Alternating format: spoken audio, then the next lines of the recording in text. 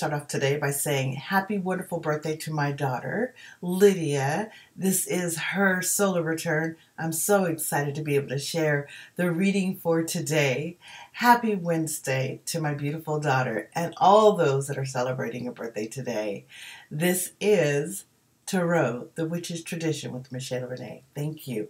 Well, I've got my wonderful brew here, my witch's brew, coffee. I do coffee and tea throughout the day. Coffee early, and then tea magically throughout the day. And taking a sip of that, we're going to go ahead and get into this card read. It is with the Chrysalis Tarot, Holly Sierra.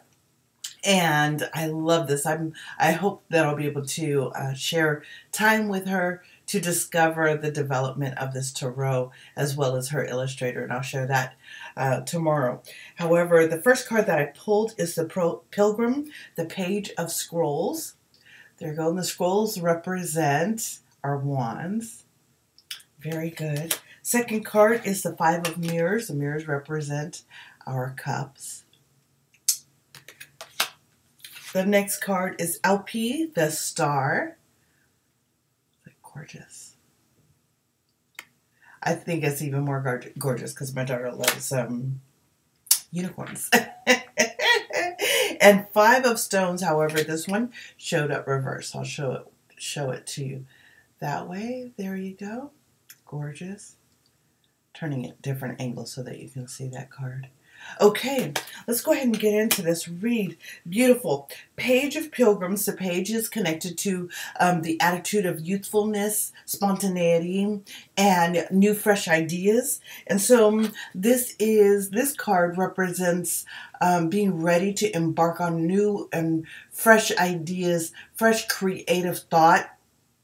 And then actually not fighting against that process. Literally be in the movement of creation, in the spontaneity of it, and the fun of it. And it's connected to what you are already enveloped in. Not so much that you have to leave what you're doing, because people wonder, well, am I supposed to leave what I'm doing when I've started something? It's not about leaving what you're doing. It's about finding the life in where you're at and creating something amazing in that experience. Five of Mirrors. So here we're dealing with changing how you communicate and how those relationships are that you have created.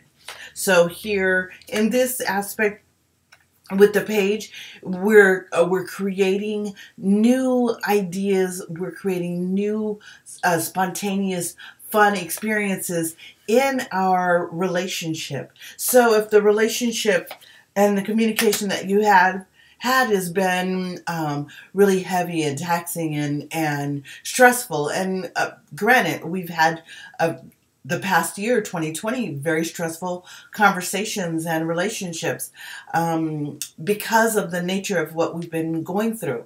And so we're now embarking on something a lot lighter and also self-reflection, because the cups holds information and it holds communication.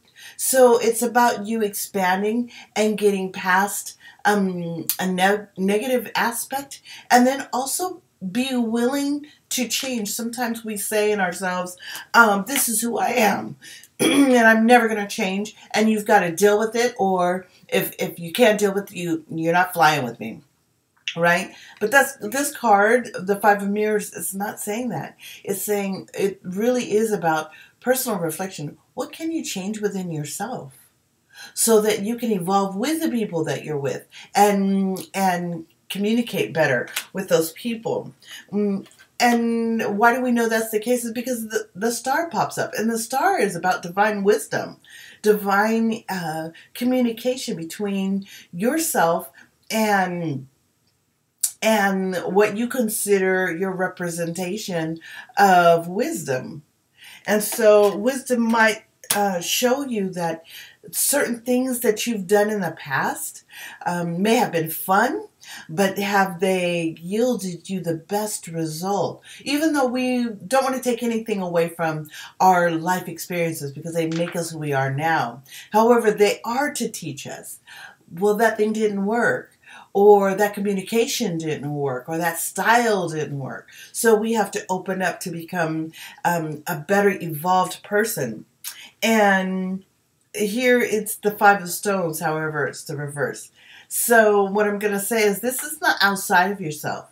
This is really introspective. Stones represent pentacles. Pentacles is the household. And so when we look at the household, we look at all the extemporaneous stuff happening around us. However, this is reversed. So this is inward. It's how you are growing inward. Are you listening to the divine message to grow beyond what you think is what we consider what's in it for me? Is it always having to be selfish, or are you able to grow and communicate? That takes self-reflection. And that self-reflection means that you may have to change how you did things in the past with people. Why do we know it's people? Because it's the mirrors, it's the cups. And that's relationships. And in doing so, you'll be able to create something better. You'll be able to create things that are spontaneous and fun with the people that you really that really care about you, and you likewise. And so you might get to a point where you say, "Well, I don't know how to do that. I don't know how to create," or it feels a little bit, maybe I'm not able to be as spontaneous because I've not had that freedom before. It's hard for me to change who I am because, like they said, old dogs can't learn new tricks, right? However, that's not necessarily true. A dead dog can't learn a new trick. An old dog might just be a little slower. So, and maybe it's hard to meditate. Maybe there's a fear of meditation.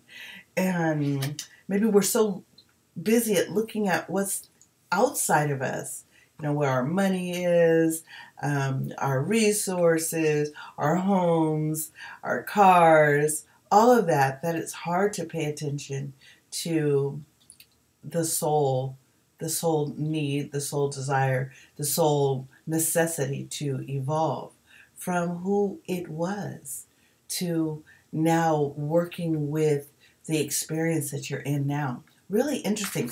If you would like to learn how to clear the negative emotions that are attached to change, evolving, developing, and expressing, you can definitely reach out to me and we can do a clearing session. You can reach me on my website, Michaela-Rena.com, and I'll assist you at clearing based on the card reading that is personal to you. I want to thank you. We have opened up the tarot applications, so get in. We've got about five or six more seats available. So go ahead and get in because first week of class starts in February. Thank you for joining me. It is such a wonderful day. Happy birthday, Lydia, from Mommy.